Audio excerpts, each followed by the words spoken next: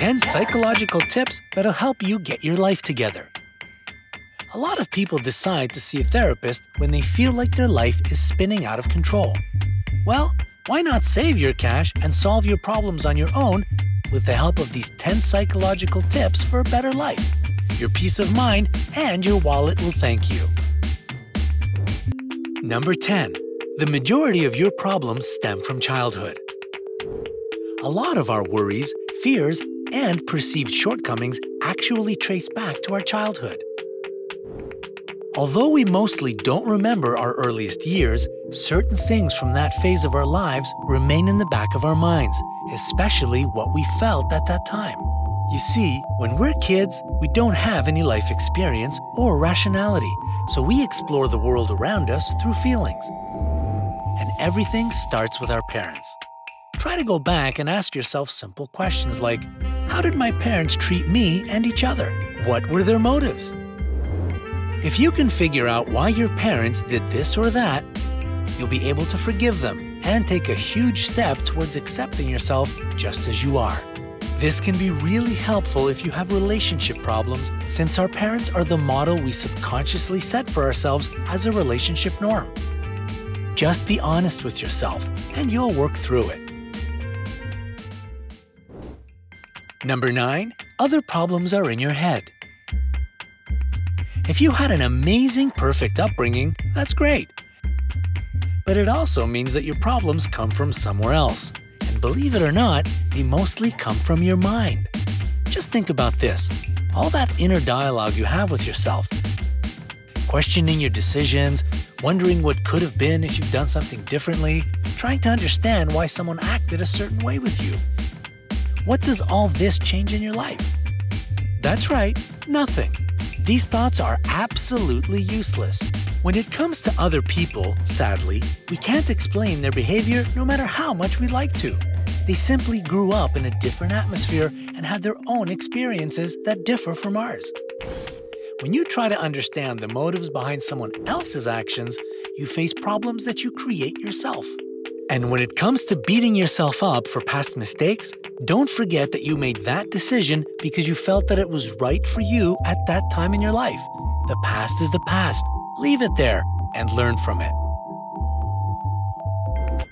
Number 8. Speak more openly about your feelings and don't judge others. When we're not beating ourselves up, we're blaming others for our problems. Of course, the people around us sometimes make mistakes that do affect us personally, but it's our job to deal with these roadblocks.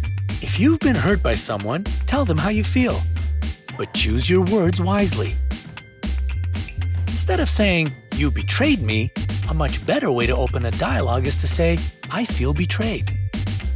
The first sentence is accusatory and will only cause the other person to go into self-defense mode and start arguing with you. The second phrase hits closer to home and evokes from the other person a sense of empathy and probably sincere regret for hurting you. You're not only honestly expressing your innermost worries, you're also giving them a chance to do the same. And even if the situation can't be remedied, that's okay, it's in the past. You'll both still feel better after openly expressing your feelings. Number 7. Care more about yourself and less about other people's opinions. Comparing yourself to others will get you nowhere. In your mind, you'll never win, and the same goes for everybody else because we're all constantly comparing ourselves to others. Like we said before, everyone has their own experience and background. They also have their own finances, appearance, personal qualities, and achievements. Who they are and what they have is different from you, and that's okay. That's what makes us all unique. If you're inspired by someone, that's great. Just try to have desires and goals that are your own and not somebody else's. When we try to live another person's life, we destroy our own. So learn more about yourself and create your own story. It's always better to be an original than a bad copy. Number 6. Get out of your comfort zone. It might sound kind of cliche, but it's still a good tip.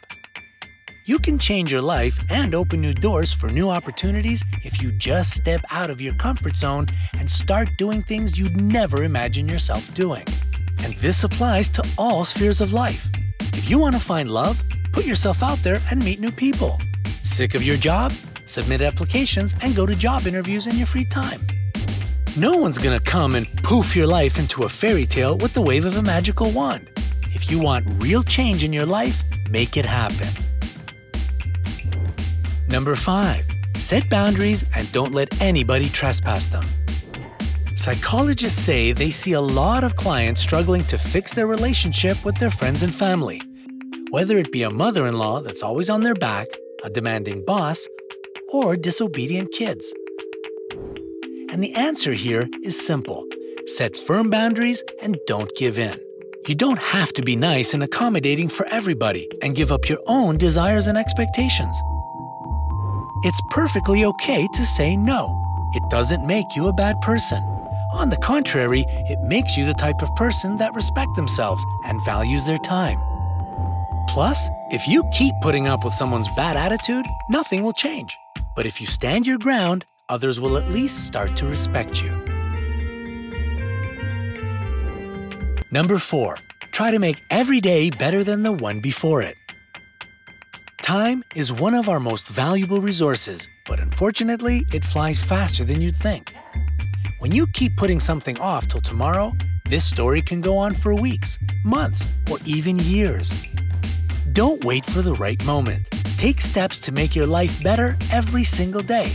You see, it takes 20 days for a habit to form and set firmly in your brain. Psychologists know this and recommend us to always move forward. Try making a list of everything you did during the day and decide how much of it was unnecessary and unproductive. Set a couple of small goals for each day and you'll see progress. Number 3. Appreciate the experience you gain after every situation. In a perfect world, everything would go according to plan. But bad experiences are inevitable. Just try to see it this way. Each stressful situation pulls you out of your comfort zone, and with it, you've gained new experience that will help you learn your lesson so that you never repeat the same mistake again. And that's not that bad of an outcome, right? If you make an effort to look on the bright side instead of drowning in the bad stuff, you'll be able to pick yourself up, dust yourself off, and simply move on.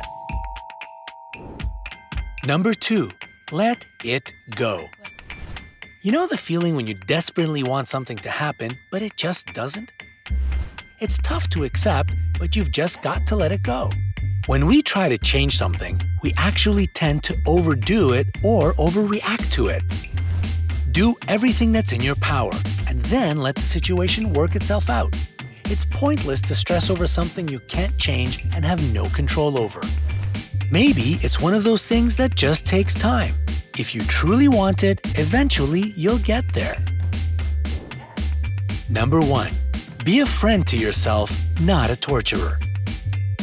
The most important thing every single one of us should know how to do is to be our own friend. You should be ready to admit defeat and accept that you can't influence everything. Don't fall into the mental trap of thinking things over and over and lamenting all the time you wasted working on something just to have it flop. This sort of downward spiral of self-loathing and regret is literally self-torture. You're the person you spend your whole life with. No matter how much everyone else praises you, if you don't like yourself, you'll still be miserable. Respect yourself, treat yourself right, and expand your horizons. If you do that, you'll be unstoppable. What's the best advice you've ever been given? Tell us in the comment section below. Don't forget to share this video with your friends and family. Maybe these little tips will help them out too. Stay on the bright side of life, and we'll see you soon.